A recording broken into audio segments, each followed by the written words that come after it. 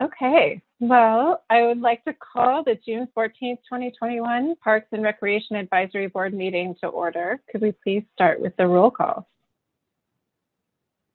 Sue Alberg. Scott Conlon. Jeff Ellenbogen. Here. Paige Lewis. Here. Nicholas Novello. Here. Dan Olson. Here. I have not received any notification from Council Liaison Aaron Rodriguez, but I see he's not here. Great, thank you. Okay, we'll move on to approval of the agenda. Does anyone have any proposed changes to the agenda? Great, okay, then I just need a motion to approve.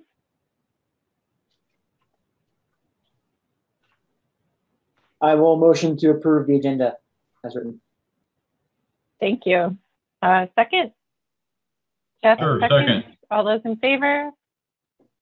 Aye. Aye. Great. The agenda is approved. Okay, and approval of previous month's minutes.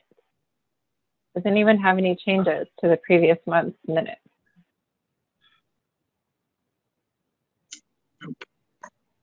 I do have one addition, amendment, and that is that Kathy Cron was not actually at the meeting.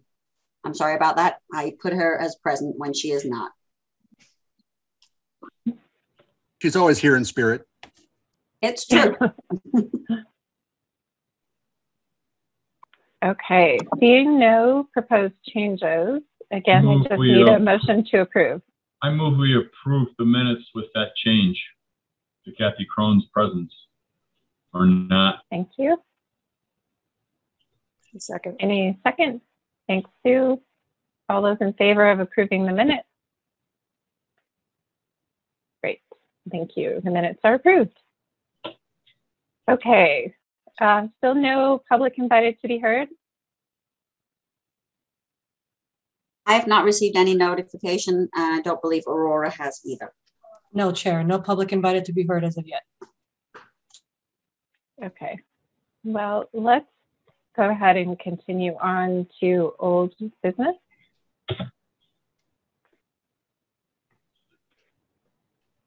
Jeff, is that you? Yeah. Yep. So at the last meeting, we had talked about tabling the field trip discussion until we knew more about what the guidelines would be. We believe that we can now transport people. Everyone in the vans at this point in time would have to wear a mask based on the transportation guidelines, but at least we can plan the trip and move forward with it if the board still wants to do that. So, great. Okay, so let's talk about a date first. And it appears that 3 of the board members are going to be out in July. And so would it be best to look at trying to do the field trip in August during our regular meeting, or what are the thoughts? Makes sense to me. Is everyone available for the August meeting? What is the date? Do you happen to know? Let's see. August 9th. 12th. Or hold it, sorry. 9th, yes, August 9th. I will not be available, but that's all right. You know, I mean, you're never going to find everybody. So I'm getting back into town that evening, so it depends if we're starting at our normal time. It should not be a problem. If it's earlier, I may not be able to make it. Would that be a normal kind of schedule or not? I mean, it's obviously going to be daylight. How does it usually work? Well, we usually start a little bit earlier. Normally, we've tried to be on the road by 5:15 at the latest. So is the evening the best, or would it be better to try it on a Saturday morning or something?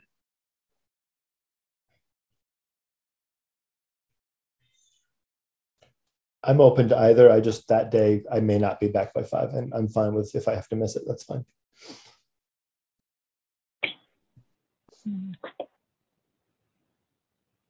Do we want to try for later in that week? I mean, we could do it. Sue, are you out that whole week? I'm coming back into town late on the 11th. So, or 12th, but you know, I'll be there. Yeah. I can't do that weekend, sorry. If we're doing it later in the weekend, I can't do it. Well, I was wondering about maybe the 12th or 13th. 12th is great. What about staff? Would moving it to a different day that week work for you guys? The 12th or 13th, is that what you said? I don't know about a Friday night as far as if we're going to invite council, but I could make any of the 11th or 12th or 13th work. David or Steve? Yeah. Yeah, I can make any of those times work. Actually, August works well for me. So July would have been a little more challenging, but whatever works for the majority, I can make work. Same here. I can make those things work. So what if we did that Thursday in the evening? August I 12th? prefer not Thursday, but that's okay. Either way. I play golf on Thursdays. Maybe you could make an exception, just this one. Your game won't suffer, Dan, I promise. It might get better. Who knows if I take a week off? We're talking about a 5 Okay. p.m. start because I won't be able to make it before 5 that day. I just want to confirm. I think that's what we're saying. Yeah, 5. Yeah. So we're saying 5 p.m. on Thursday, August 12th. Yep. Can I get like a thumbs up? Is that in from lieu of everyone Monday's with that? meeting then? You think that's in lieu of Monday's meeting or in addition to? I was thinking in lieu of, but we would just, so we'd have to notice it probably some way. Yeah. But Does that mean anybody who's could from play the golf public on can join Monday. us? Can people from the public choose to join then? Yes, they would just need to provide their own transportation to the locations. And we could notify on primary stops that we'd make. Cool.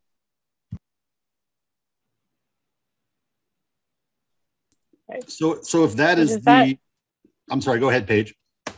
Oh, I was just asking if that, I'm just trying to look at all the little squares and make sure that looks like it'll work for everyone.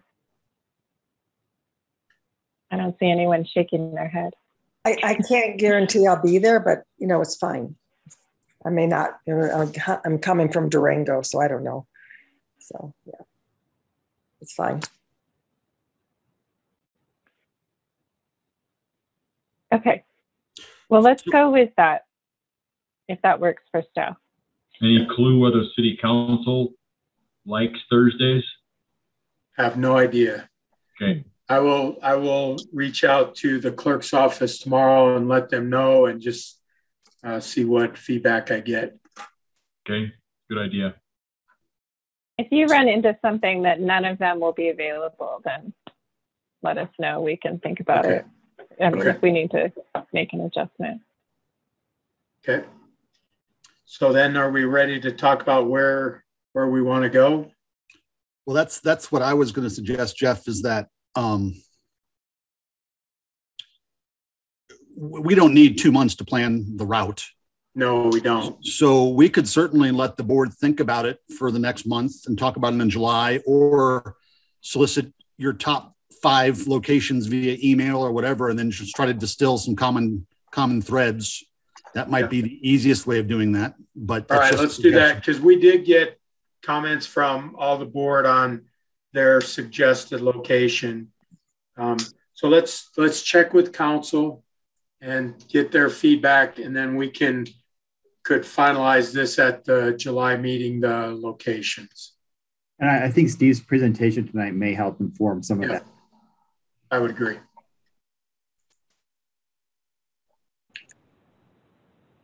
Great. Sounds like a good plan. Okay. I really appreciate you guys being willing to give some thought to what would be helpful for us to see, and also taking our feedback into account. And Jeff, you'll reserve the van? Yes. Thank you. Won't I, Aurora? Yeah, that was a code. Yes. Yes, we will. Thank you. All right, thanks. Okay. Anything else under old business? Nope. Okay. Let's move on to new business. And the first item is the Adam Farm property acquisition. So Dan Wolford, I assume that's you. That is. Thank you very much. Glad to be here, especially on this particular item. I think you've probably noticed that well over the last year, it seems it's been in the natural resources update, my update for the open space acquisition. In your packet is a map that reflects the location of this property. The Adam Farm property is located at 11684 Weld County Road 5.5. It's approximately 139 acres. Immediately, that would be west of St. Vrain State Park.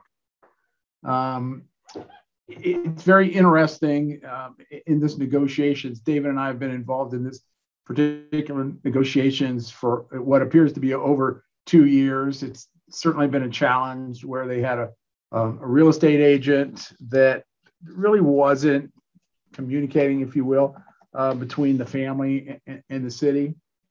And as a result of that and the frustration, the family's attorney jumped in and they pushed out, if you will, the real estate agent.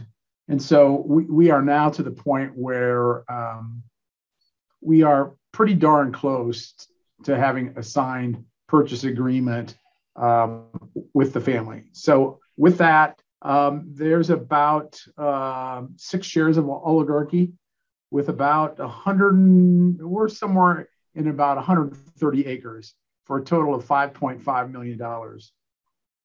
We worked very hard. We tried initially to start with a GOCO grant to get some support.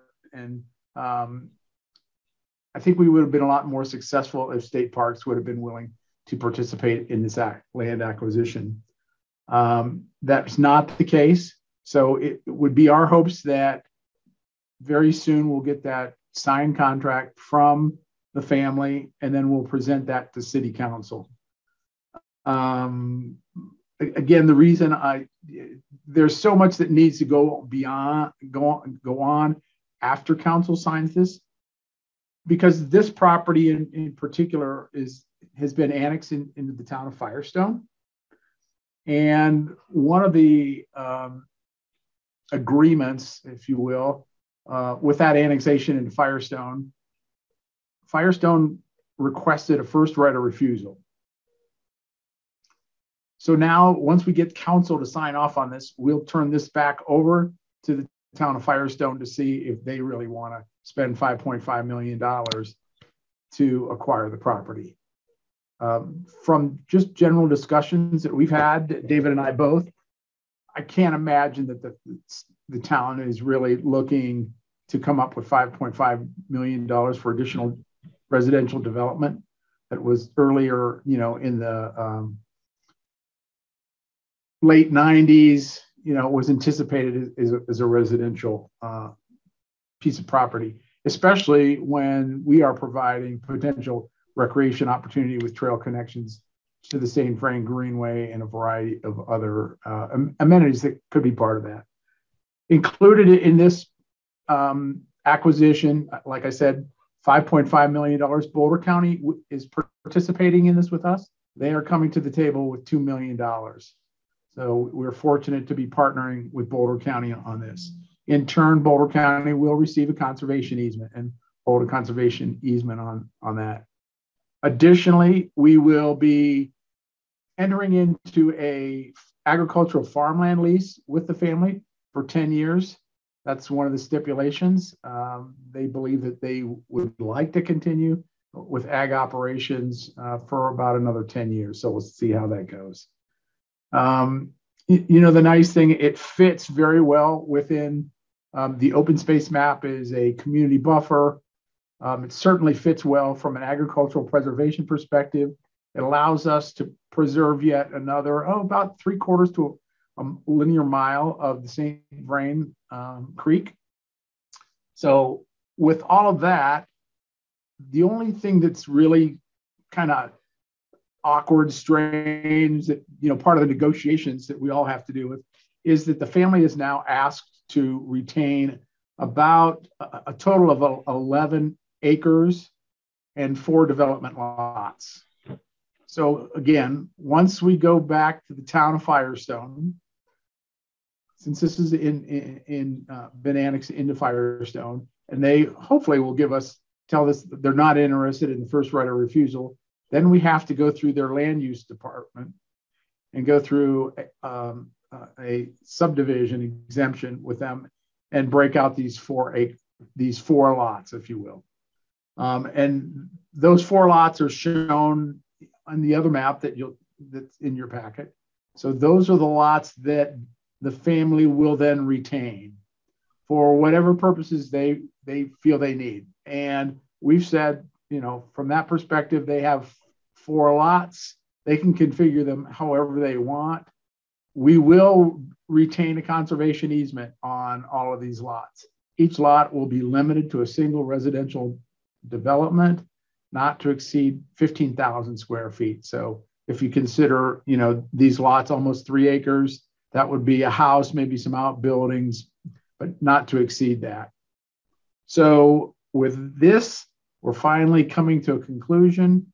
I think we're excited about it. The family's excited about it. I hope you are too. So I will open this up for discussion and really look for a recommendation to go to council. It would be our hope that we would have a signed contract by the family, hopefully by the end of the month. We'll see how that goes.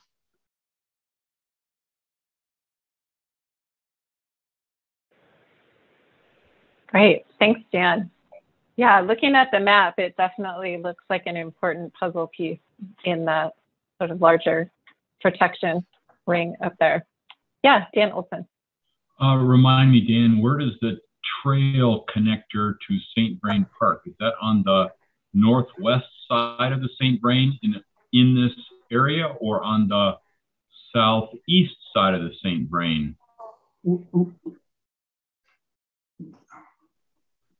Board, here's where we're thinking. Again, it's all conceptual at this point in time. We've got the St. Vrain corridor that goes under State Highway 119 that makes it into the park. What we would anticipate that we would have an east-west corridor, trail corridor from Union Reservoir that would go through the Herner open space, through the Newbie open space, which is immediately to the north of the Adam Dairy Farm. Those are those 2.5 squares that I see on your map? Yeah, exactly. So it's more of an east-west connection from Union Reservoir along 26 or some way, you know, along that corridor that would then tie in through the Adams farm property into St. Vrain State Park. So there would actually be probably 2 connections into the state park, one being St. Vrain Greenway, this other one being an east-west connection. Again, anticipating that we will be building over the next few years that loop trail around Union Reservoir. Thanks. One more question quick. The 2 residential areas immediately west and southwest of the Adam Farm property, those 2 squares, are they in Longmont, Firestone, Weld County, are they incorporated? Those are in, both of those are in Firestone. Yes. So the little notch, if you will, in the Adam Farm property, we will be adjusting that and incorporating that 11 acres in their square and making some lot line adjustments associated with the subdivision exemption through the Firestone process. And again, ideally, if you look at that, it's probably 35 acres just south and east of the Adam Dairy Farm. We'd really love to approach that landowner and acquire a conservation easement.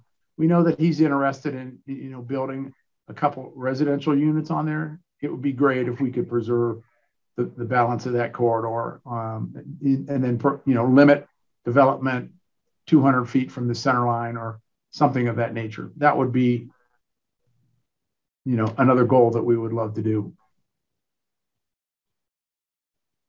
David, did you want to add something? Yeah, just to Dan's question about where that trail comes in. One of the things I think is a great opportunity is that this trail, well, the one from, like Dan mentioned, from the south on St. Vrain Greenway, tying into the state park and then heading out to the east too, that very naturally ties into that regional trail system. Then that, Longmont has really done I think one of the best jobs of making all the pieces there.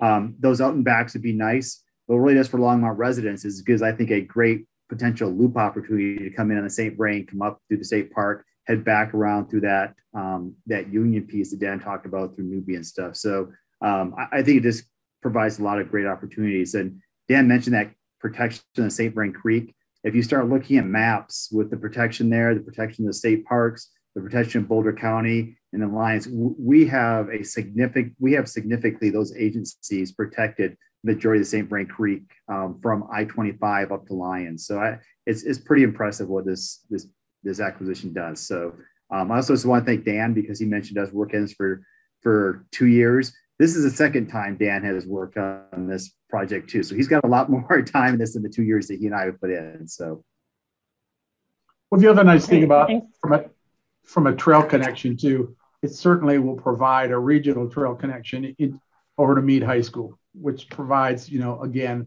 another safe option. I'm not familiar how familiar you are with Weld County Road 26 as it ties into County Road 7, but it's kind of crazy out there right now. And if we could provide an off-road opportunity for whether it's any kind of pedestrian traffic, we certainly know that David, and you can vouch to this, is, some of the cross-country events or track events that go on. This provides yet another pretty nice connection to the high school out there. Great. Nicholas, did you have a question? Yes, thank you, Paige. So Dan, you mentioned that the property will be used for agricultural purposes for a period of 10 years. Yeah. So how does that work with the, we're talking a lot about, trail systems and regional trail systems connecting and conservation easements. How do those two things interact if it's being used for agricultural purposes?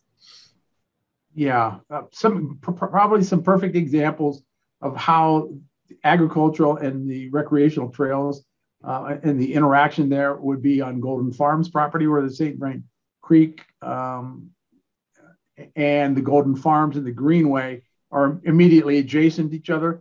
In that particular location, there's a fence separator between those two, and we've not had any difficulty or problems there.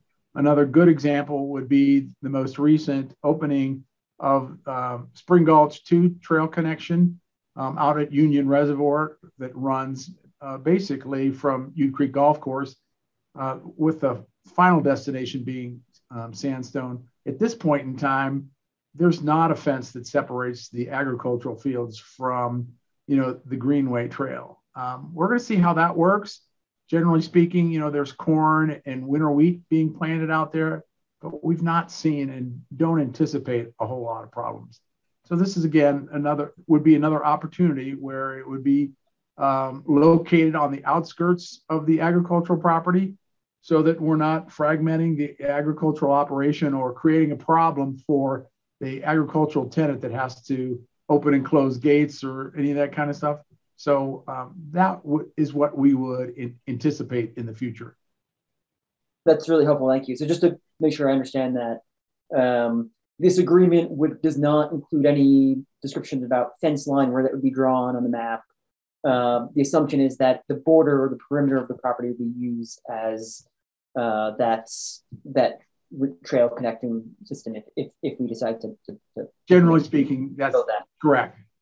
Okay, as long as it doesn't divide the agricultural property. Okay, thank you.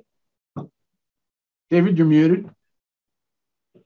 Yeah, and I appreciate, Dan, you giving those examples. And again, I think Dan mentioned his setup to this, that one of the reasons is, besides the buffer, the trail connections, the riparian really was the protection of agriculture. So we're always trying to make those balances to provide those recreational opportunities, plus the agricultural piece. And Dan, I think we have some great examples here in Longmont, but City of Boulder, trails and agricultural properties are very common. Boulder County has them as well. So it's always just trying to strike that balance. We can do, as we said, is preserve agriculture in the way that's most economically feasible to the family, but also balance those other needs as well. So I think we can get there. Dan, do the mineral rights come with this purchase, or are they separate? Thank you. Great question, Paige. Those mineral rights have been removed from the property, separated from the property. Currently, there's probably 6 wells on the property. Let's see if I could, probably in the, just below the Ian property there's 6 wells. One's already been plugged in and abandoned. The balance of those are scheduled to be plugged in and abandoned. So we're anticipating that. But those mineral rights have been separated from the property.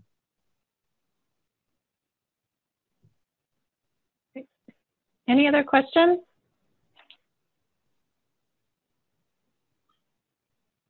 So, oh yeah, Dan. So Dan, what is it you would like from us? I'm looking for a recommendation that we can include to City Council for the acquisition of this property.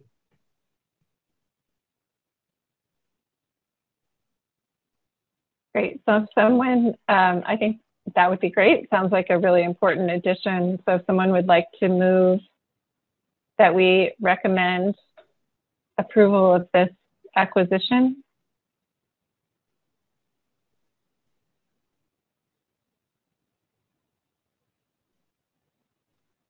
Jeff?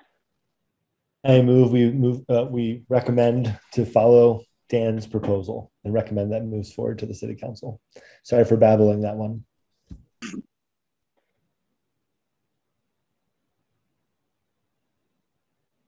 Is there a second? I'll second it. Thanks, Sue. All those in favor? Unanimously approved. Thank you very much. Appreciate your support. Yes, thank you. Thanks for your hard work. Okay, the next topic is comprehensive trail system, which I believe is Steve. Yeah, thanks. I was hoping Dan was going to drone on and on for a while because this one's going to be a little lengthy. I put together this presentation. I've done this presentation to PRAB probably 4 or 5 times over the past 20 years. It's really hard. I have mapped 37 different missing trail segments within the city. And I know of 3 or 4 more that I haven't yet gotten around to mapping. I was not going to give you because each trail segment gets about 3 slides. So I wasn't going to give you a PowerPoint with 130 slides to it. I wouldn't do that to anybody. So I put together a slideshow, which Aurora is going to bring up for me. I believe, Aurora, is that correct? There we go.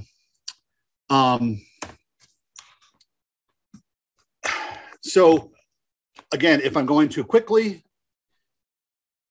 if I am droning on, please give me feedback. That will really help me. It's complicated. So we have 2 different capital projects that deal with missing trail connectivity within the city. PRO 83, which is the missing primary and secondary greenway connections. And that deals with the off-street trail connections, essentially. And then the T105 project, which is, and it's now called TRP. Sorry, this is an old slide. It's PRO 083 and TRP 105.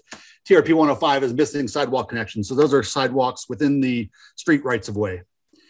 And if you think about our trail system, we utilize both of those networks to move people successfully throughout the city. So this is really the definition of the two projects, as I mentioned: design and construct gaps in the primary greenway and secondary greenway trail system, and then gaps in the city sidewalk system. So what I've done is I've put together a sort of a list showing you what some projects that we've completed over the past decade. These projects, hold on, Aurora. I know I want to go fast, but not quite that fast. These projects are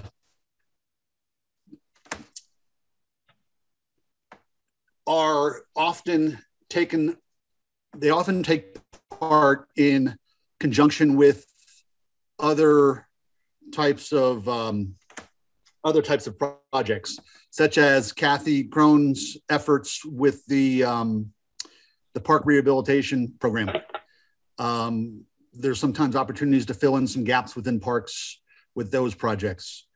The engineering staff runs the T105 project, and we meet several times a year to talk about different areas where we're trying to complete gaps. They have staff over there that are looking for CDOT grants. And so sometimes they'll sweeten the pot for CDOT by saying, hey, we'll make this off-street trail connection. And so we'll get some CDOT money for a project that we weren't really anticipating, but it made it a better project for CDOT to fund overall the street improvements as well as the trail improvements. So it really comes at you in a lot of different directions. And so I'm happy to clarify that for anybody.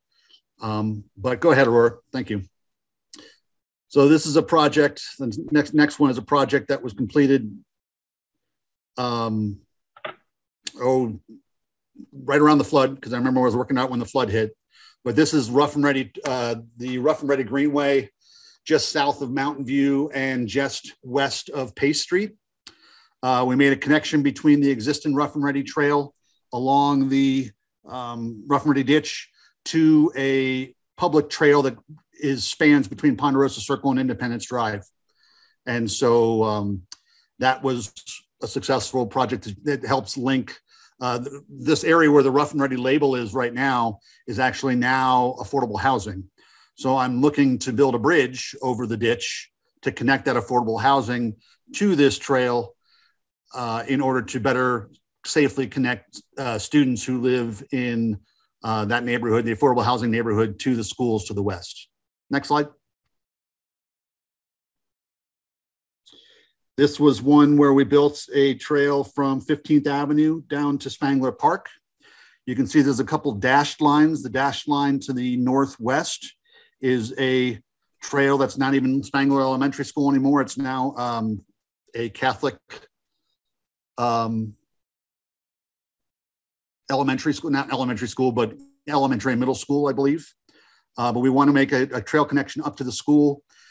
Kathy Crone right now is looking to bid and install a new bridge over the Spring Gulch that runs through Spangler Park. And the developer who is developing that property just to the east of that pond will be building a trail connection, not in that location, but they will be making a trail connection up to Baker Street, which will help make a better connection to Longmont Athletic Center there to the east. That should happen starting this year. Next. This is up in sort of north central Longmont, 19th Avenue. Gay Street is just off the screen to the west. This is Northridge Elementary. Like I said, we built a trail that connects between Bragg, Tony, and Herman Places down to 19th Avenue, which provides a safer route for kids to walk to school in that general area. Next. This is a trail that's just east of the park maintenance facility It's north of the railroad tracks, and it's a connection from Sunset Street over to First Avenue. The connection to Vivian Street was made with this project, and this is actually currently being used as the RSVP St. Vrain Greenway detour while we're building the RSVP project behind Left Hand Brewery. It'll remain in place for a couple of years while we're replacing the Boston Avenue Road Bridge. So it's proven to be a pretty important connection to route people around the St. Vrain Greenway while it's not available. Yeah, I've been on it 2 or 3 times already. It's working great, Steve. Good to hear. Thanks, Dan.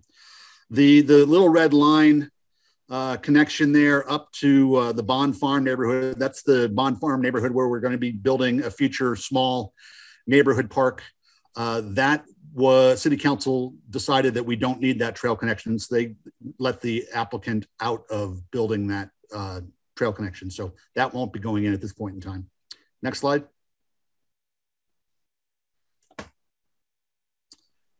This is a project that we built with the T105 project. It's a sidewalk on the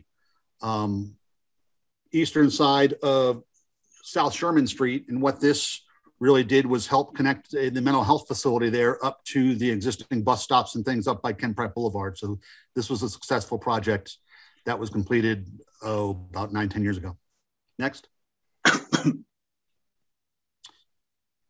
This was a section that was missing, and I think a lot of people forgot that it was even missing, but when it was built, it was a big deal. This is on the south side of 9th Avenue between Martin Street and Lashley Street over on the east side of town. I recall a number of times seeing people in wheelchairs and walkers and things walking in the travel lanes of 9th Avenue because there was no sidewalk on the south side. So this was a great project that we completed a number of years ago.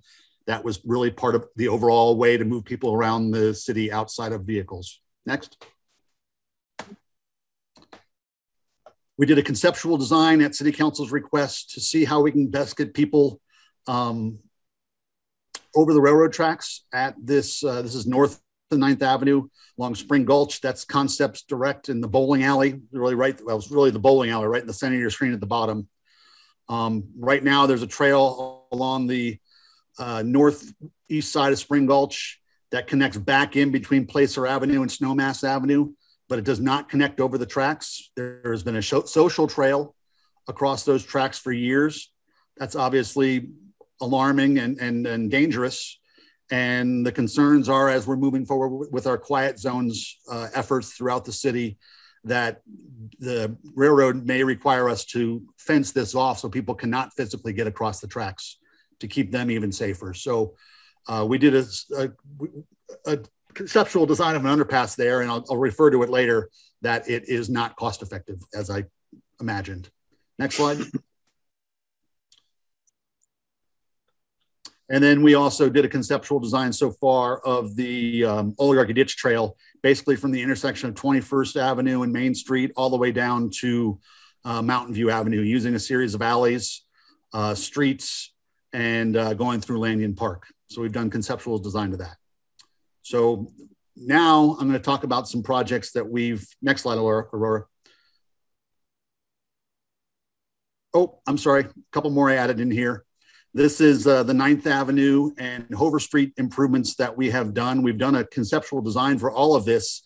We were actually able to build from 3rd Avenue Place right there by Golden Ponds up to Allen Drive, and built a sidewalk on the south side of 9th Avenue over to the Valley subdivision. This was an area that was cut off pretty significantly during the flood, and the residents of the Valley subdivision there, just north of the Golden Ponds label, really reached out to the city and said, hey, you know, we're out here on an island. We have no way to really safely walk anywhere. And so we responded to those residents' concerns. We're able to build a couple of good trail segments. The rest of this will happen probably mostly through development, but there might be some capital improvements associated with making these trail connections, basically from the Home Depot all the way up to 9th Avenue on the west side of the road. On the west side, nice. Because yes, the east side's great, but it's a pain to get across. It's a pain to get across. And how many times have you pulled out to make a turn in a vehicle and not notice someone riding the wrong way in the sidewalk because there's only a sidewalk on one side of the street? Right. It's not the most, especially with the volume that street sees, it is not the safest way to do multimodal transportation through there. We should have sidewalks on both sides or side paths on both sides. especially if we don't have bike lanes, which Hover doesn't have the width. Hover's no way, right? You don't want to be on that street on a bike. Yeah. There's some challenging sections, but it's really something that we need to be looking at. Actually, at the very southwest corner of 9th and Hover, that development has occurred since this slide was made. And so part of that has been built already, but there are still gaps. Next slide. Okay, so here's where we are. Other projects that didn't have a slide, but we've talked about have been St. Vrain Greenway improvements, the Spring Gulch 2 improvements that Dan alluded to, from Stephen Day Park down to Union Reservoir, and the funding in 2023, hopefully, if council approves the proposed capital budget, is to make that connection in 22-23 from Union Reservoir down to Sandstone Ranch. So there are a lot of efforts based on trail design, but we certainly are challenged with all the other capital project needs that we have, as well as funding availability. So I'm just highlighting some of the unfunded projects we have, Steve, but are on our radar. Go ahead, Dan. What do I see that's highlighted? I see a whole lot of red thin stuff. Is it the purple and yellow and green that I'm looking at here? Don't look too hard. It's a map. Some of this is on our GIS layer, and so those red thin lines are just main streets. The small purple ones are some old trail segments. So this graphic was really just meant as this is the city. We've got a lot of trails. some included, some not. Next slide, Aurora, save me. So one of the big ones that we are looking to fund in the next few years is the Oligarchy Trail. If you remember, we've talked to you about the Enhanced Multi-Use Corridor project that council has adopted in the past. And 21st Avenue between Main Street and Hover is one of the main east-west EMUC corridors. And the Oligarchy ditch ties in at Main Street and 21st. And so we were looking right around when COVID hit at doing a conceptual design for an underpass at Main and 21st that would allow a trail to get underneath that state highway, as well as allowing the ditch to effectively flow under the state highway. There's some concerns with the flows of the ditch from the ditch company, which we are a majority shareholder. That project was delayed because of just different attention that we needed to pay on other things. So we haven't done that conceptual design yet, but I did do a conceptual design on the Oligarchy Ditch Trail. And this is, I'm not sure if you're familiar with this area of town, but the Eagle Eye Care Center is just north of Tire Plus. Tire Plus is mentioned or labeled there. And so there's an existing, we have a short stretch of existing trail behind Tire Plus, but it dead ends into nothing. And so right now people are walking in a muddy, undeveloped area. And then the yellow you see there is an existing alley that we want to transition into a combination alley and vehicle access point for just those homeowners. There won't be any other need for a vehicle to go down there except when you live in those homes. But we don't want to cut those folks' access off to the back of their lots. So we've done some public efforts to reach out to them, and we'll be doing a design in such a way that will allow you using pavement markings and different types of pavement to make it as clear as we possibly can that people and vehicles should expect pedestrians and cyclists through this area here. And at the eastern end of this corridor is Collier Street, and that's Lanyon Park. Next slide. There's just some, you get an idea. That's the Tires Plus in the left picture in the distance coming from the alley. So it's just sort of a dirt area along the ditch. And it's just not a whole lot of developed area, though people are using it and using it regularly. There was actually just east of the Tires Plus in that gap there was an affordable over the past couple of years that will definitely benefit from the development of this trail system in the future. Next slide. As I mentioned, it's a greenway and it's got a dirt trail and an alley.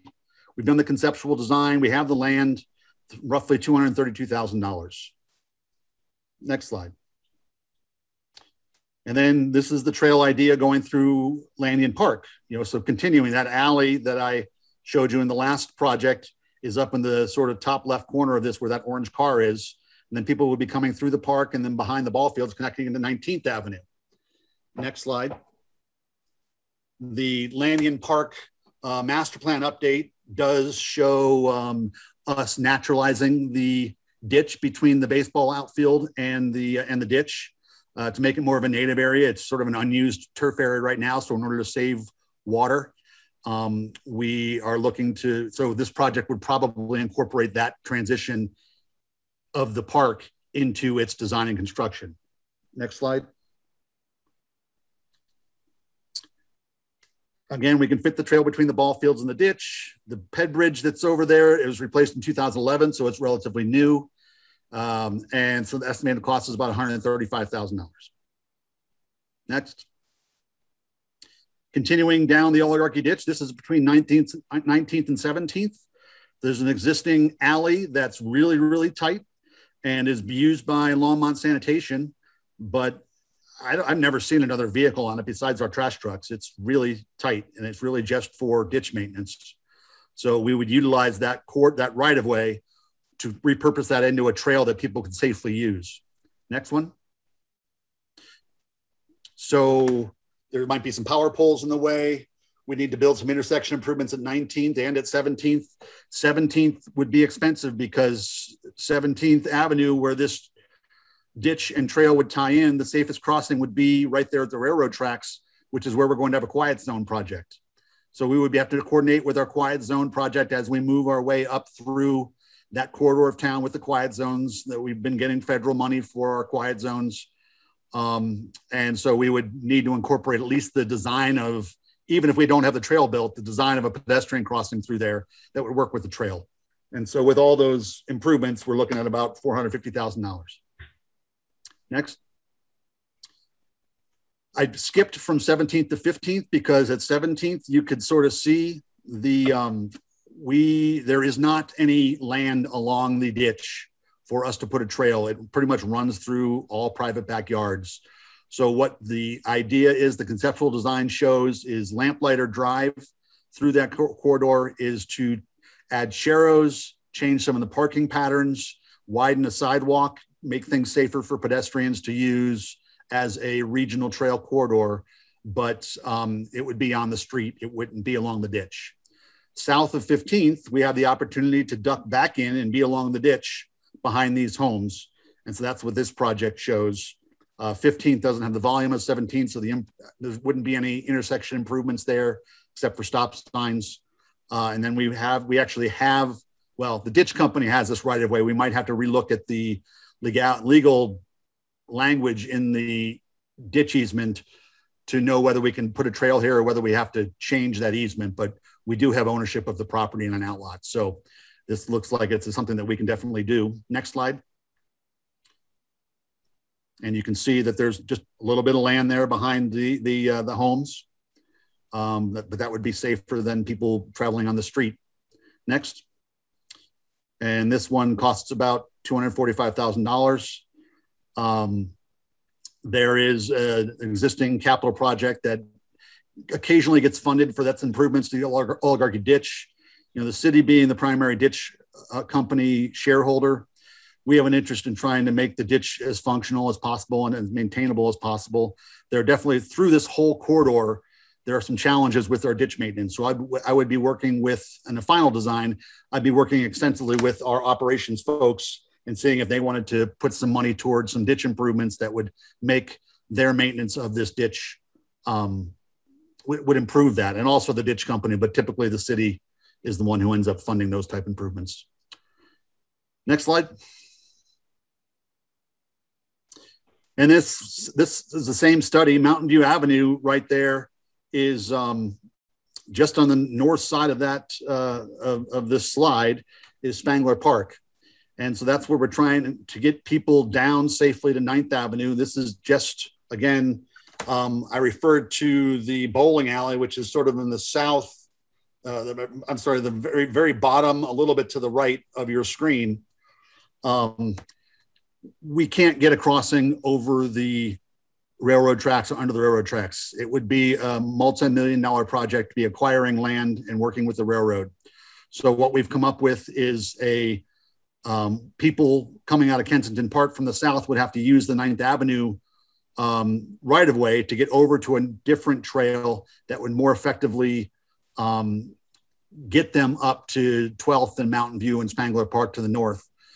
What this does is this design allows the quiet zone project to fence off whatever it feels it needs to fence off without adversely impacting pedestrian connectivity, safe or unsafe, sanctioned or unsanctioned. So that's what the idea behind this design is. The gap is there's an existing trail there right behind the old community gardens. Next one. Those are just some pictures of that quarter. You can see there's ample space to slide a trail in there between the ditch and the gardens. Next. Same thing between 11th and 9th. We can come in behind Concepts Direct, which is that, not Concepts Direct, I'm sorry. Circle Graphics, which is a business there just west of the bowling alley, and fit a trail in there. Next. And again, this trail is definitely desired by the public. The Kitely neighborhood is that neighborhood, and they are a vocal local neighborhood, and they like to use our trail systems. And so we want to respond to their requests.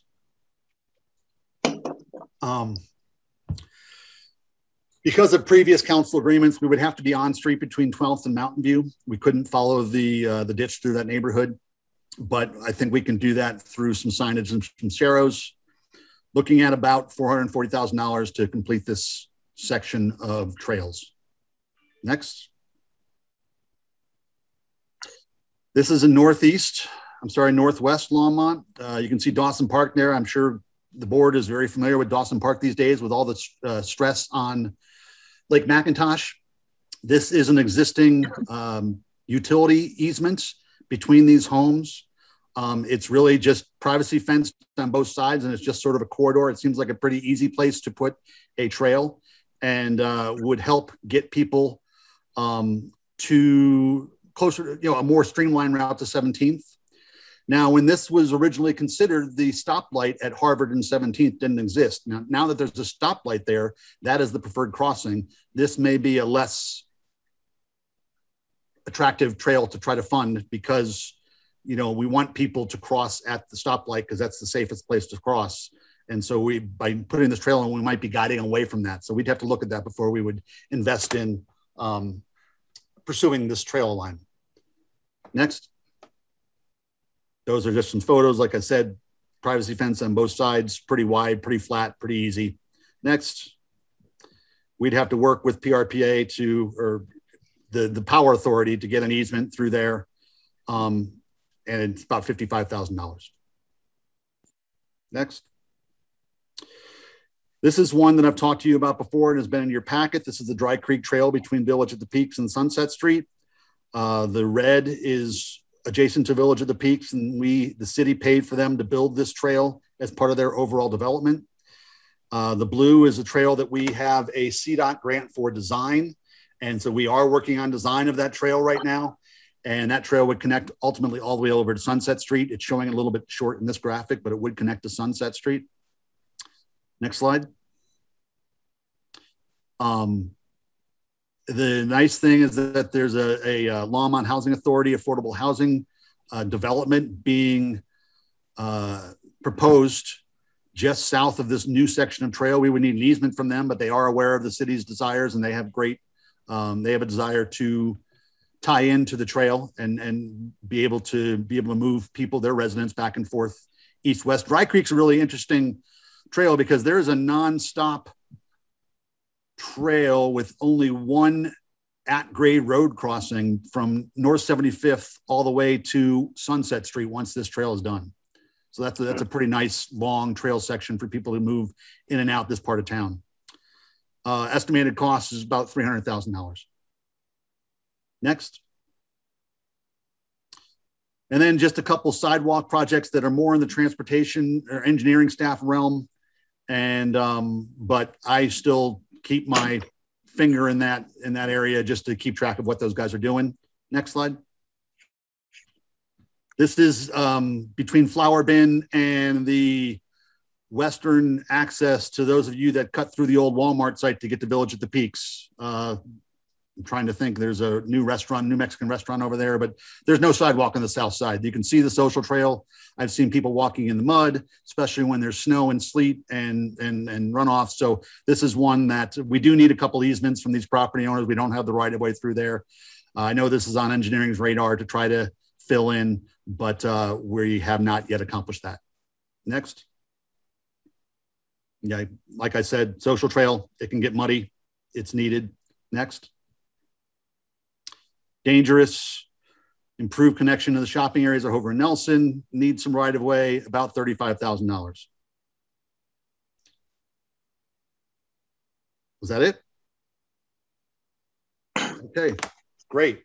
So that being said, yeah, I'm sure there's questions, and I have a pretty good understanding of the trail system and the sidewalk system through the city. I've worked on building a lot of it with other folks and have been around here for a long time. It's hard to capture everything. So I'm happy to take this conversation wherever you'd like to go. Feel free. Jeff, it looks like you're the first one. Is that okay, Paige? Oh, sorry. Yeah, I guess my question, and if you said this already, I apologize, but like the last thing you just showed feels like it has literally nothing to do with parks or recreation. It feels like it should be a city roadway thing. Like that's not near anything that we're in charge of, right? I don't understand how that applies. Well, it does in that natural resources staff, we're not just looking at trails that are off street. We are looking at safe ways to move people around the city to be able to get to and from our recreational facilities and other facilities within the city. So we work with our multimodal transportation planning staff. We work closely with our engineering staff. Like I wouldn't be managing that project, that sidewalk. Okay. But I would support and help our staff in trying to get that funded and approved. And we would have an engineer managing that. And your reason for being interested, you just explained. You're not just focused. You're not in charge of every sidewalk in Longmont is what you're saying. But if I'm just one guy. Connects things together, that's something you care about. Yes, the network. And like I said, there were 37 different projects I could have put in there. I think I fit like 15. So we can go on till 9, right, Paige? So we can go on. We got more time. I got lots more time. That we do not go on to 9. You, Steve, we have until 7:33. Okay, I'm not asking any more questions. That's all I wanted to know. But yeah, so that's the mindset of the staff that work together on these things is how do we prioritize limited dollars and limited staff to try to maximize the benefit of how we make connections. And the Dry Creek Trail behind the Longmont Housing Authority one is an example of what I was talking about. That was thrown into a CDOT grant to improve the intersection of Sunset and Ken Pratt Boulevard. We got a grant, but that made the grant all the more attractive to CDOT to fund because there was a trail component to it. And so we're like, okay, yeah, we'll throw that in. Sure, that's great. Let's do that now. And so the opportunity arose. So now we're designing it and we're going to build it. It's hard to prioritize what's the best one because each person in the city, depending on where they live, where they work, where they recreate, where they go, finds one more important than the other.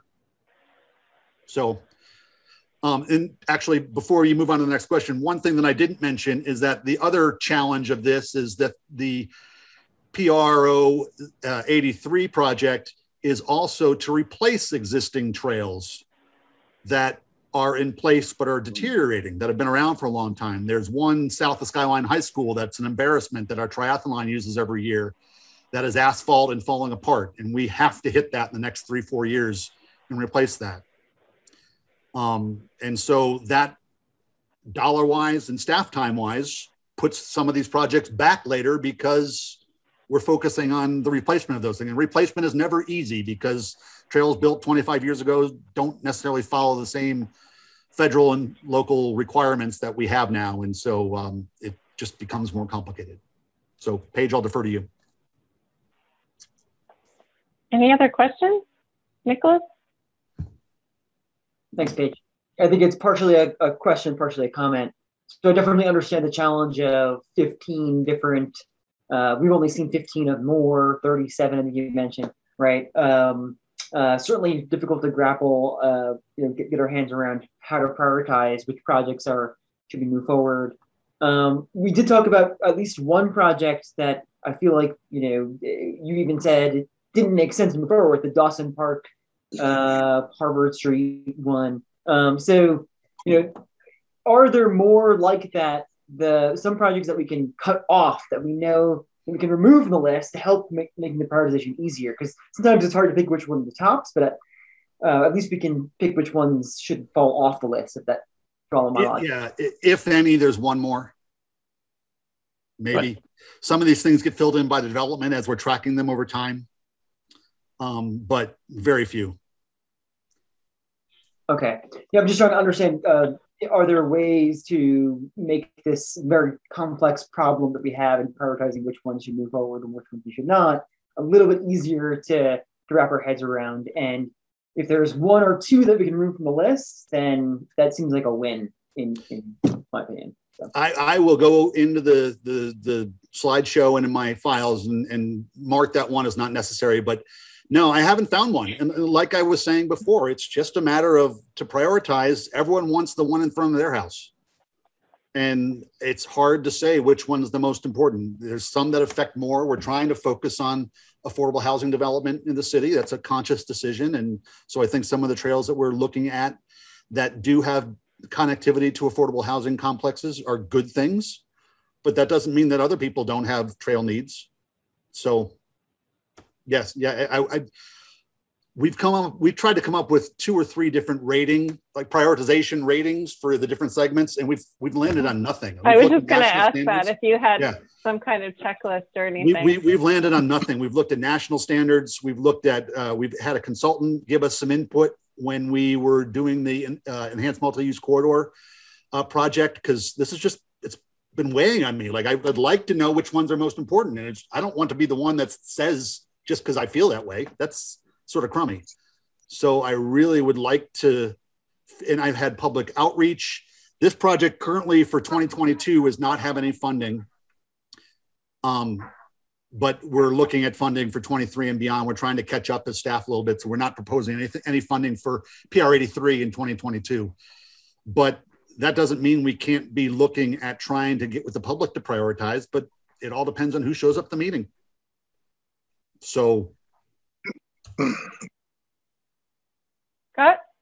Yeah, and that lies the problem. I think the people who show up at meetings are the ones that are well served already. So I love the the oligarchy part of it, especially with the city's ownership of the kind of the right of way and of the ditch itself.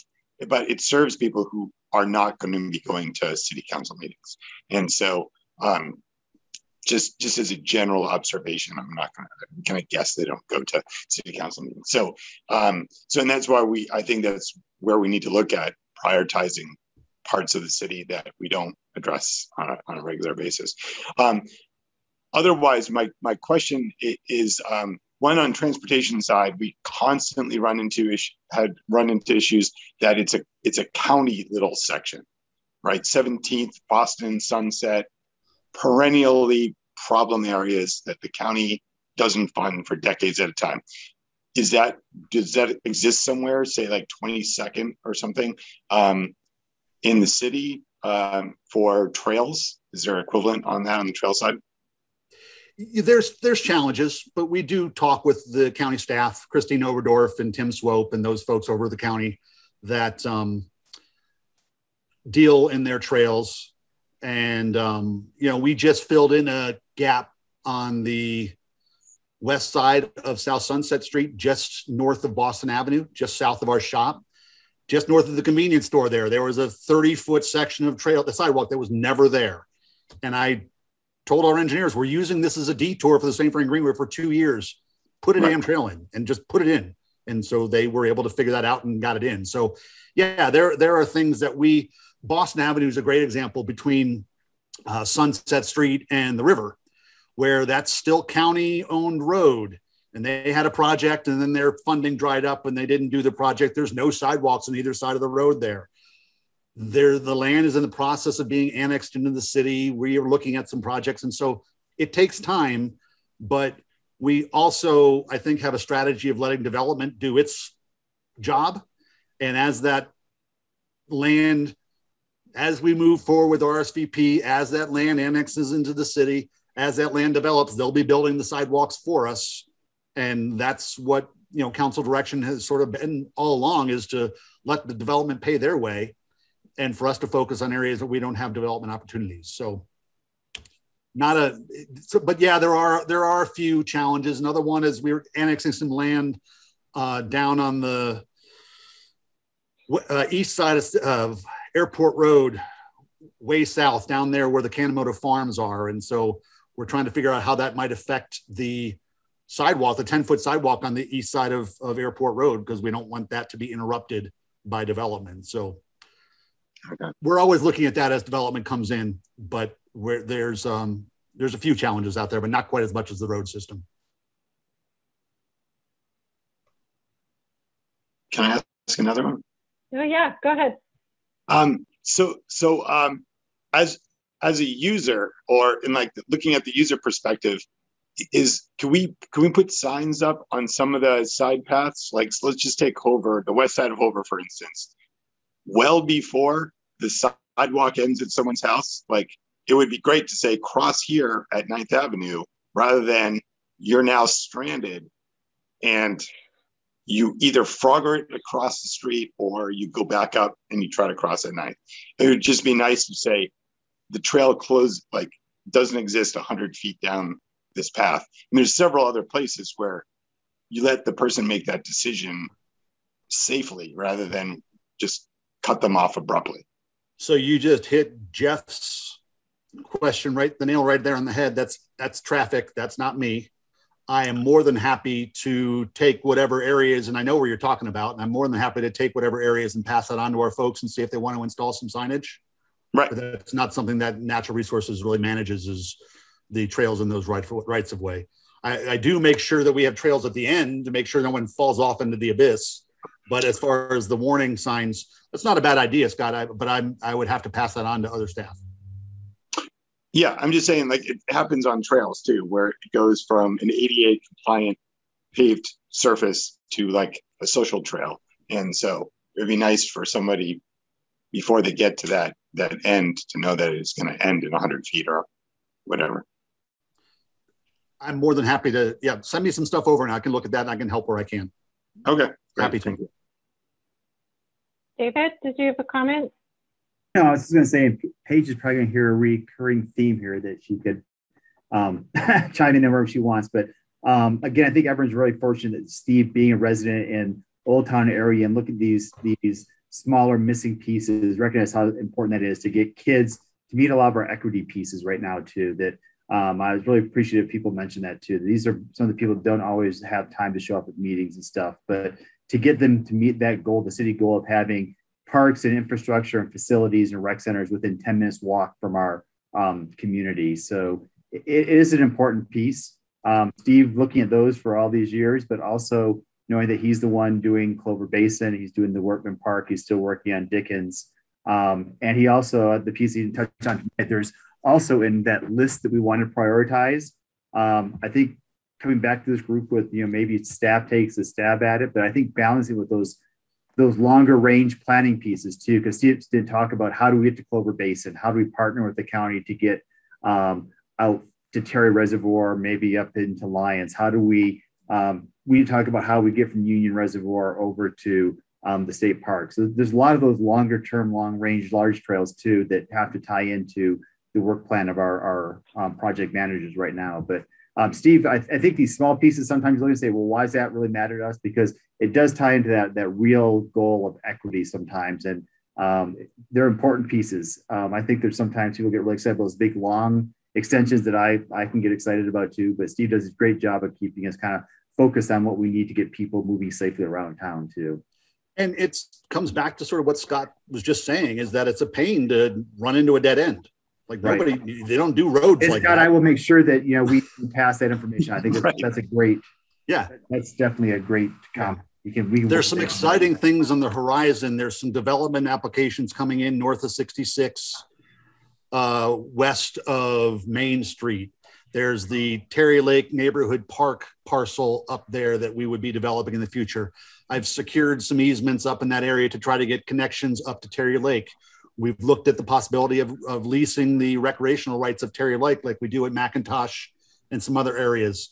Dan has done a great job of acquiring open space down around Clover Basin Reservoir. We've been talking with the county about connecting the Dry Creek Greenway that I mentioned that goes all the way from future Sunset Street all the way to 75th, underneath 75th, connecting into the county ASI open space property, and then hopefully connecting up to the Clover Basin Reservoir recreational area that we can get those rights. And so there's a lot of great things.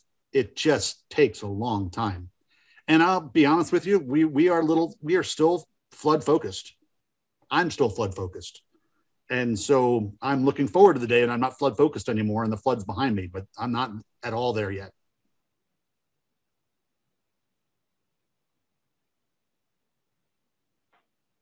Any other questions?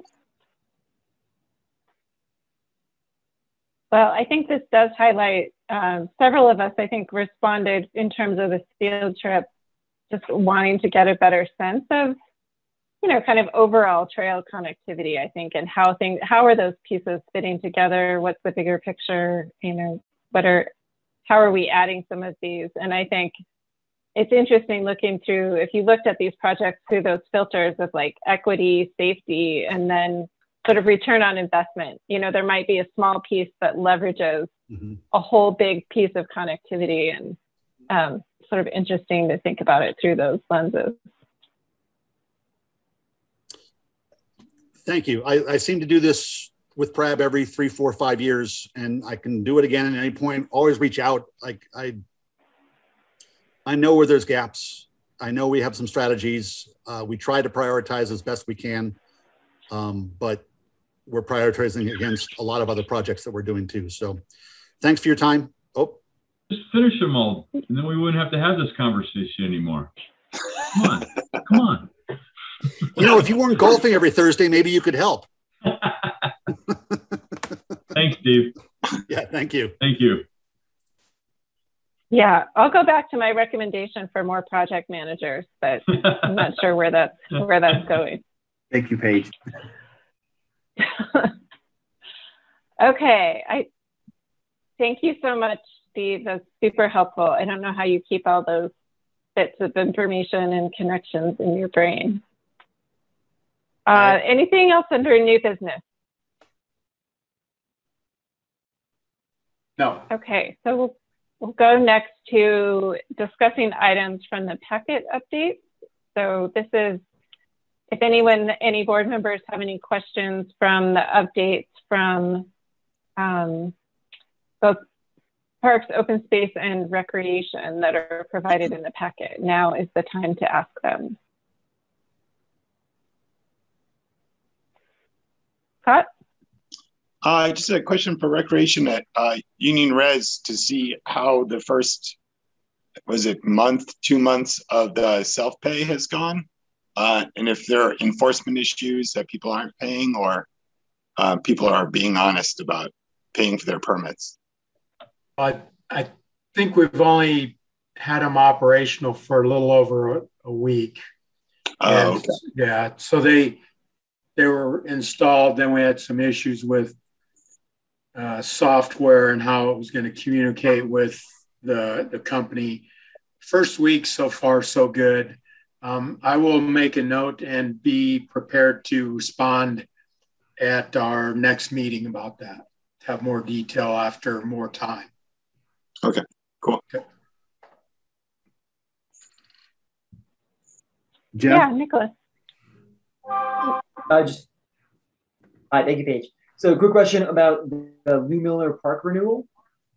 So it looks like it's been in this status where there's no new updates, and it's still kind of waiting for the design consultant to come back for a few meetings now. So I'm just kind of curious if something that we should be concerned about, whether or not this is normal for something to sit in this status for such a long period of time. Or, thank you.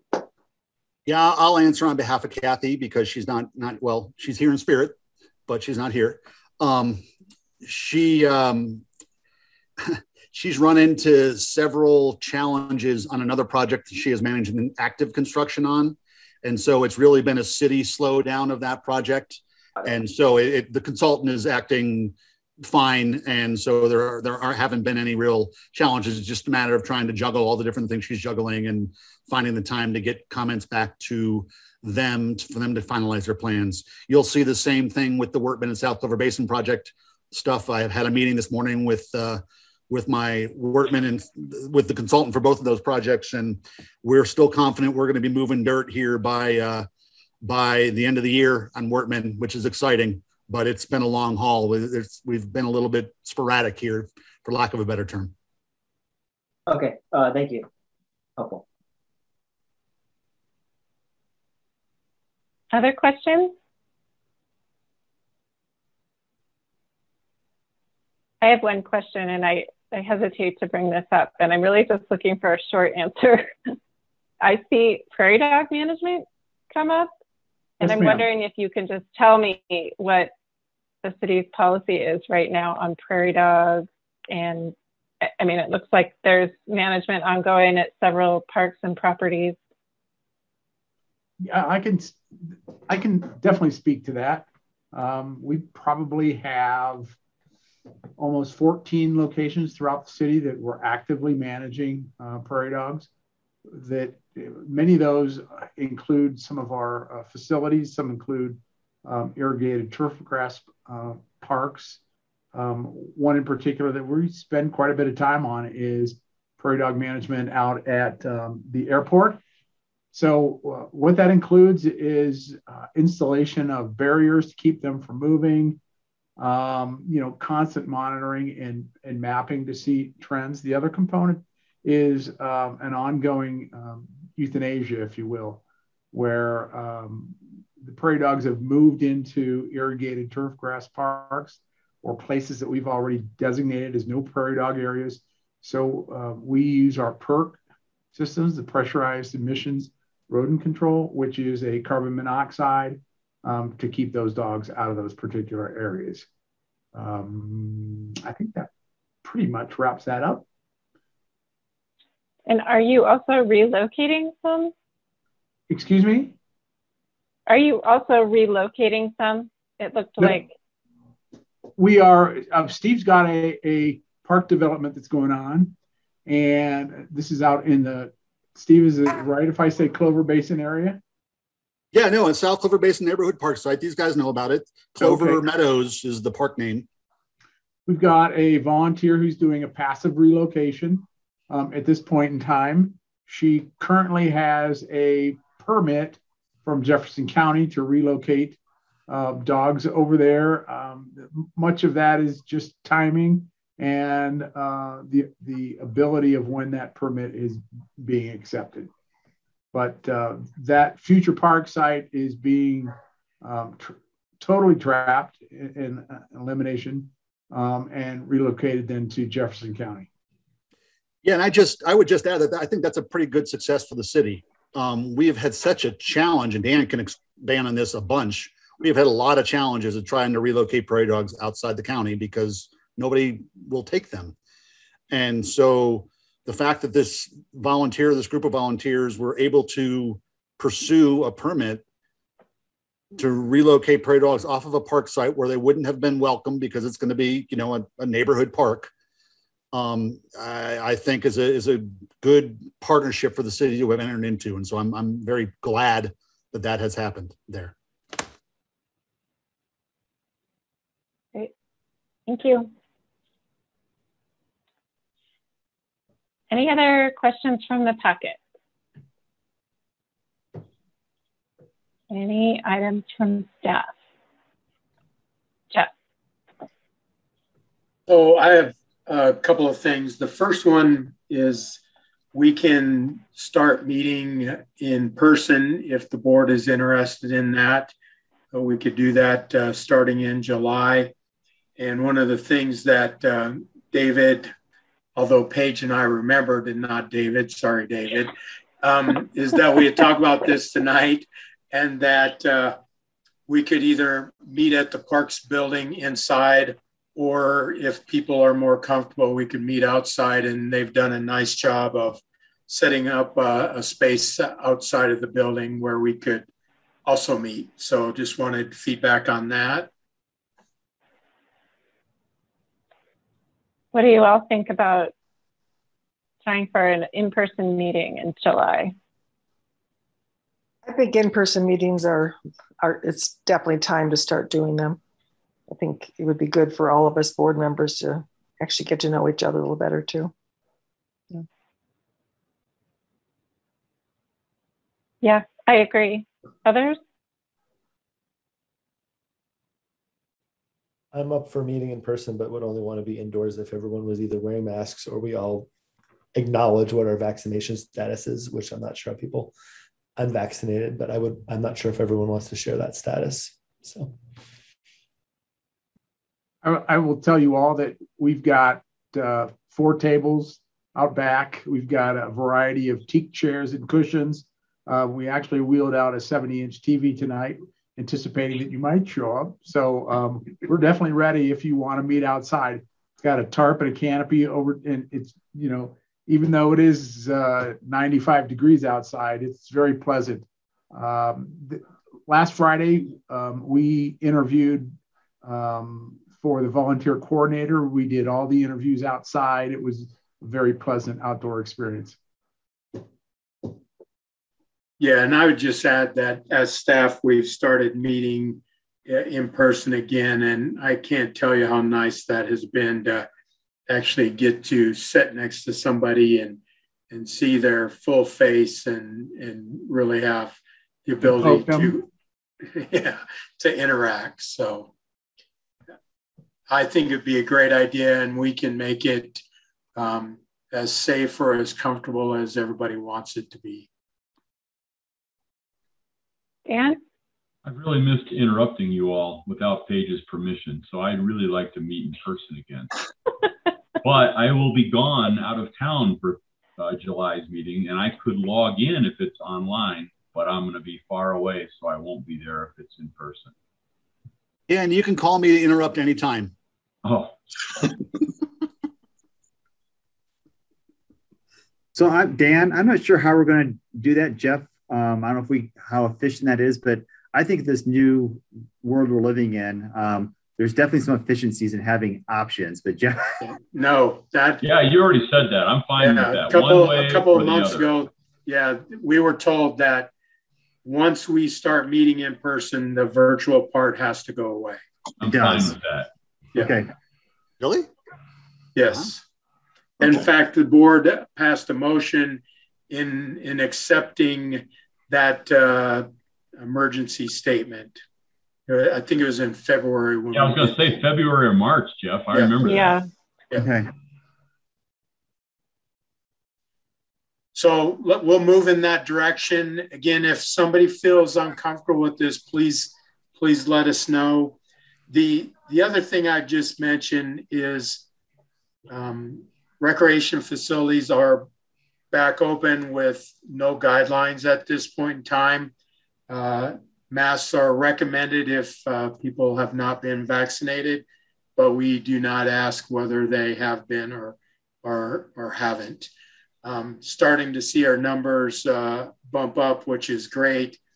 And Sunset Pool is just going crazy right now with no guidelines. I would say we're easily back over 500 people a day. So that's been really nice to see again.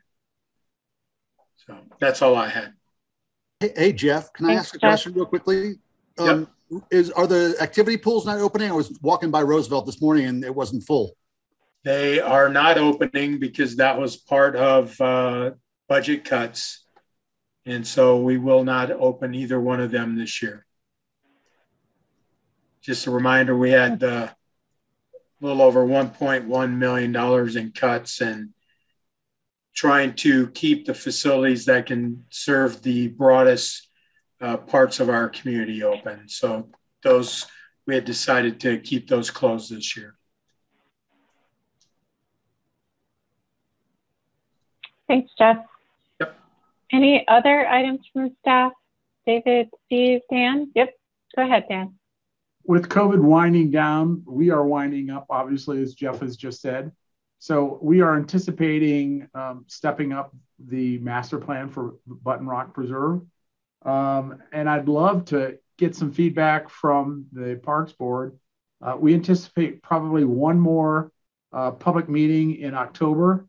And we would like maybe either in October or November, do a joint board with a presentation of the master plan recommendations with the Parks Board and the Sustainable Advisory Board. Their typical meetings are, I believe it's Wednesdays at like 3 o'clock. We felt it would be very positive to have a similar presentation where we could address issues, and the Parks Board could hear from the Sustainability Board, and likewise they could hear some of your concerns and comments. We felt that that would be very beneficial.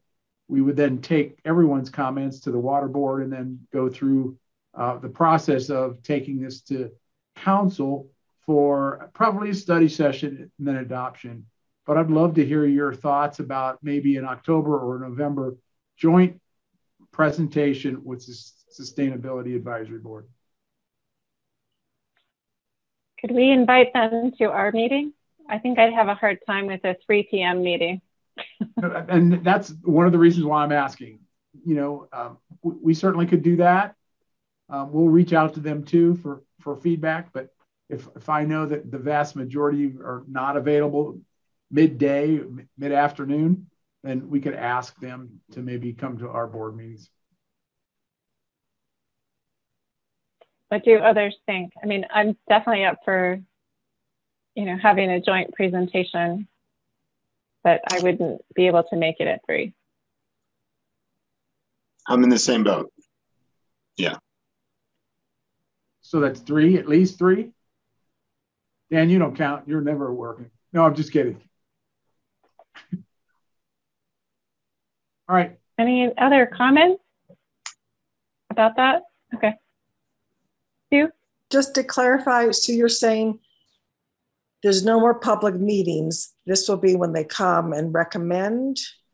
What we're doing is anticipating one more public meeting to present a draft plan to the public and to solicit one last time feedback from the public before we draft a final draft that we will present to the advisory boards and city council. We've done, I believe, 3 public meetings already and 4 citizen surveys. So we believe that we're in a good position to wrap up the public process. So this meeting you're talking about with the 2 boards would be that final also public meeting, yes? You know, again, all these meetings will be open to the public. So this one will be targeted specifically as a presentation to you and the Sustainability Advisory Board. Okay. Sounds good. Thank you very much. Thanks, Dan.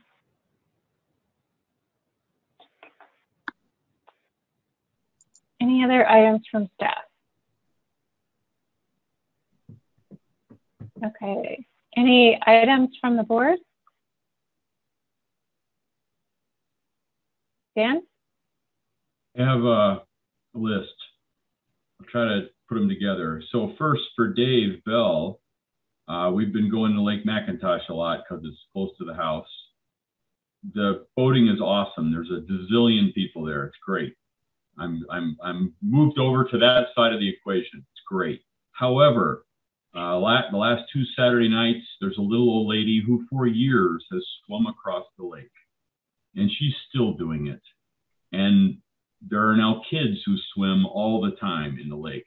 You mentioned a month and 2 months ago that we were going to have more patrols or a boat, or that hasn't yet started. There are no signs that say no swimming. I'm not going to say a word to anybody, but there is swimming there. It's a problem waiting to happen. So Dan, I appreciate that. And that I think the public safety side, I know there's been a lot of impacts to neighbors. There's been challenges to wildlife. I think we've been trying to address those with, I'll just lay out a litany of things we've been able to do. This year, we were able to get the wildlife closures up much sooner to help protect that western shore. We have increased trash pickup from Monday through Friday. We now have a weekend group doing it. We're actually going to be installing some new trash cans out there. We have signs. That's good. So my next note was, yep, the on trash Sunday has been, evening when you walk by, the trash is, there's a nice pile everywhere next to and every they pick can. it up. They pick it up Sunday afternoon. I'm not sure. It's just amazing. Yep. So we're working on that as well. Okay, good. We have requests in for additional budget requests for the boat and additional seasonals next year. Dale Rademacher has said if I want to try cutting the line and say this is important enough, we'd like to do that this year, he would support that. So that really was probably the boat and additional rangers was a 2022. We put it in the budget. I do have 2 additional rangers that are out there, but you got to remember, Dan, those are the same 2 rangers that are covering kids jumping off Dickens. They're covering all the other parks. They're covering the camps along the creek. So they do get out there. And I'm even having my Button Rock seasonal that goes up to Button Rock every day, stop in there as way up and down, just so we have that additional piece. As far as signs, the city's in the middle of branding changeover. So this has been a much more complicated piece than it typically would be. But I think we have the signs that will be in English and in Spanish. They'll have the new standards. PD's been working on it, our branding pieces. So I think we're really close. It's a Kathy piece, and Steve might have a little bit more information, but I have seen the mock layouts. So those signs will go up and they will have the no swimming in it. And they will have the people have to have a personal flotation device on it. We don't have that in our rules and regs, but our rules and regs allow us to force a sign that has been put up with Dale's recommendation or signature. So we will be able to enforce that once those signs go up as well. So we definitely have work to do out there, Dan. And one of the pieces that I think Dan Wolfer probably saw today too is that, you know, that 25 boats, like I said, it's just unenforceable. No, totally agree. I agree. So I think, you know, if we can try addressing those other things by having extra patrols, signs, we're getting there, but we're not there yet, Dan. No, and I don't mean to complain. I know you're not. Letting you know what's on the ground. Yep. What's the feedback? It's popular. I appreciate awesome. that. Yep, I appreciate that because you know, we try getting out there, but having people that use it and can give me that feedback from a different perspective always helps. So okay. And Dan, I would say do not hesitate to call either David or myself or even Steve for that matter. Yep. Doesn't have to wait for a board meeting in order to do that if you see things that seem to be out of place or need some help. And I'll ask Dan. At some point, it's policy. At some point, the city council gets to decide what is okay or not okay. Or, you know, I mean, it's not for me or us, this board, to decide. I'm just letting you guys know what I see, and maybe that has to go up the chain. I don't know. So, and again, I think that's what we're trying to do is we recognize that some of those changes we were able to put in for the budget, they need to happen sooner than later. So Dale, I do think I do have my chains support on that. It has to fit in the bigger piece, but hearing it from this group helps a lot, Dan. Yeah, and I'm glad you're doing the garbage because it's amazing. I mean, it's cute little neat stacks of boxes and cans and all right next to the garbage can. There's just a lot of folks visiting. It's really and I looked at that too. And Dan, this is another piece that probably come out of this conversation that Timber just found out about tonight. As I look at that trash there, because of the type of use and date, a lot of that is cans and bottles and stuff. And I'm asking to have recyclables. Yep, that would be good so, for a town like us where it's so right. easy. Yep, I saw way too much stuff that could be in a recyclable container sitting out on the ground and overflowing. True, cool. Okay, can I go on, Paige? How long is your list? I got 2 more items. All right. So the next one is for Jeff. I've gotten a couple of feedback things at Sunset Pool. It's very popular, as you already mentioned. Folks, I think, are used to the 1-hour swim thing. Now lap swimming, people go for as long as they please. There is a backup. People don't want to do any more than 2 per lane. And it looks as though you have to wait, you know, and folks are swimming for an hour and a half plus. Is there any policy or is that fine? Do we need a sign? In order to get more usage, Should we be limiting it to an hour or not? I don't know if this is a policy you guys have. Just again, pointing out. We could look into that. It's news to me that we're limiting things to 2 per lane. You know, historically we haven't done that. But no, it's not it's just a de facto limit. Go by and look. Okay, I will do that. People split lanes, but nobody circle swims unless you're in a team, Masters or Kara, or it just doesn't happen. Okay. In my experience. Sue, do you have any experience there? Do I was people gonna circle say, swim? what time of day are you even talking about? Because this is the late morning, 10, 11 a.m. Okay. I mean, I'm not seeing a problem. I think people are sort of in this mode, I get 1 hour. So I'm actually seeing people waiting like, I can't get in. I personally have never felt like I had to wait to get in. I mean, I think people got in that mode the last year that I get an hour and I have to wait for someone to get out. But I don't know how to spread that, make that clear. I've not seen it as a problem myself. I've not seen I people. just got feedback today. Right. So that's why it's on my mind. Sure, there's probably a couple people. So somewhere, I don't know what people would read to sort of get that information in their head. I don't know where they would go to get that information, but they should be asking a lifeguard, and the lifeguards and the front desk people should know the answer. So I would say that's probably the best place to make sure they're very informed. There's Again, just pointing something out, Jeff. Just letting you know. I will get with staff and look into it. Okay. I have a recommendation on that same topic, if that's okay. I feel like when I used to swim in the rec center, which I haven't in a long time, especially when it was at the regular rec center, when there was only maybe 2 lanes available certain times, and they had the other part for aqua activities. There were people that would not be willing to do anything other than splitting. And at some point I felt like a sign went up that said something like, if there are people waiting, you need to circle swim. And I've definitely seen that in the Boulder rec centers. And so I would encourage little A-frame signs that actually give the etiquette. If we're really that popular, it makes it so much easier to not be a jerk when you're like, this is how it's supposed to be. Because a lot of people just don't know how to circle swim. And if you have the sign that shows what it is, I think that works really well. Okay, good comment. I will get on that. Thanks, both of you. And the last issue is tennis. Somebody again asked me, especially with these hot days, remind me again when the tennis shelter at Quail.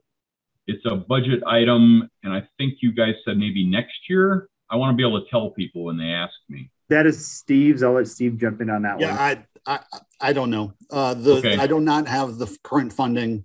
It's not going to be next year. Okay, I'll say it's TBD. All right, it's something that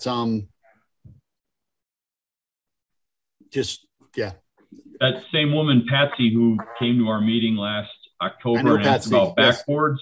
Yep. She asked me again, is that get in or what happened there? Unless David changes my priorities, I have 3 priorities right now, and that's not one of them. Okay.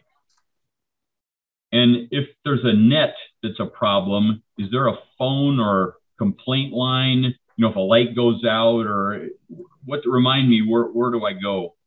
So, Jeff, do you have one for your guys? Because I do. We have the call center. I would say the call center. Okay. Great. Thanks, Paige. I'm done. And do you want that number for the call center? Sure. So that one is going to be the 303-651-8416. Thanks.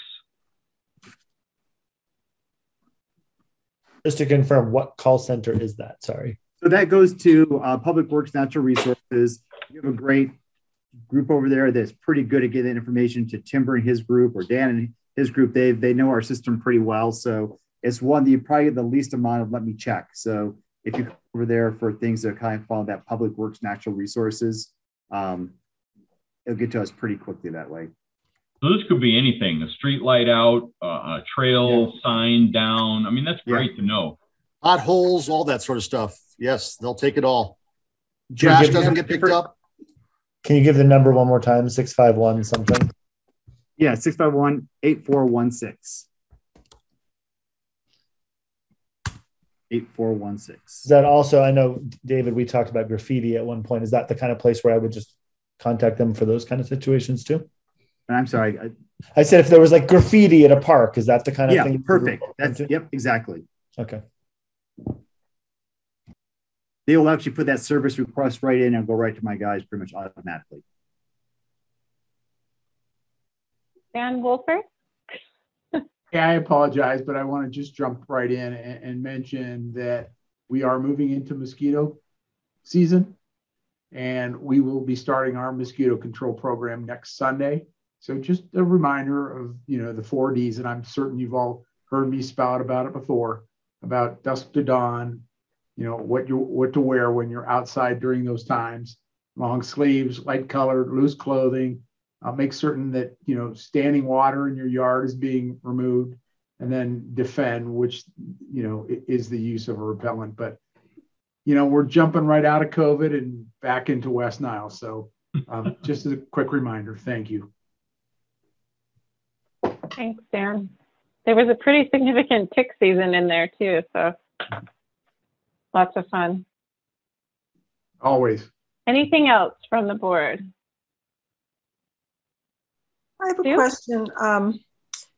In the minutes, I know you talked about a possible rec center and kind of how to get going at the last meeting, and it said that Jeff was going to go to the next city council meeting with that. Did that happen, or?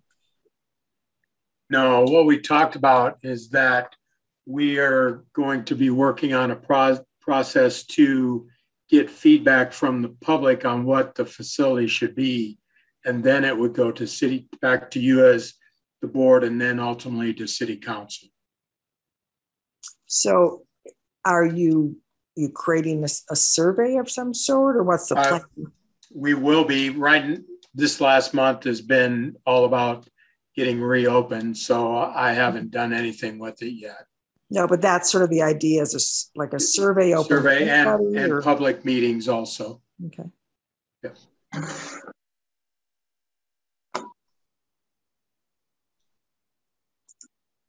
Any other questions or other items? Paige, do you know if there's a chat mode I can drop this contact information in? And it's a pretty good link here. There's not. We don't have chat, I don't think. So okay. So yep, I'll just reiterate then. So maybe Aurora or Nikki could send it out. Okay. I have it, David, and it's in the notes of the meeting. Okay. So it'll go out to everybody. All right. Very good. Thank you.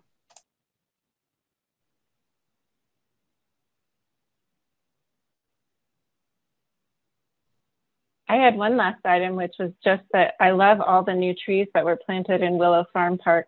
I'm not sure who's responsible for that, but I would love to thank them because they look great. Thank you. That's awesome that you say that, Paige. I have not been down there, but that was my first project with the city. And so those trees are some of the first that I located the plantings of. And now to see them mature like that over 23 years later, it's interesting to see some die. And there's a bunch of new ones now. Yeah. That's fantastic. Yeah. I love that park. Okay. Anything else? If not, I think we're ready to go to adjournment. So I just need a motion to adjourn. I move we adjourn. Dan? I move we adjourn. Need a second? I'll second. Okay. Great, thanks. All those in favor? Awesome. We are adjourned. Thanks, everyone. Thanks, all. Thank you. Stay cool out there. Yeah. Good night. Bye. Thank you, everyone.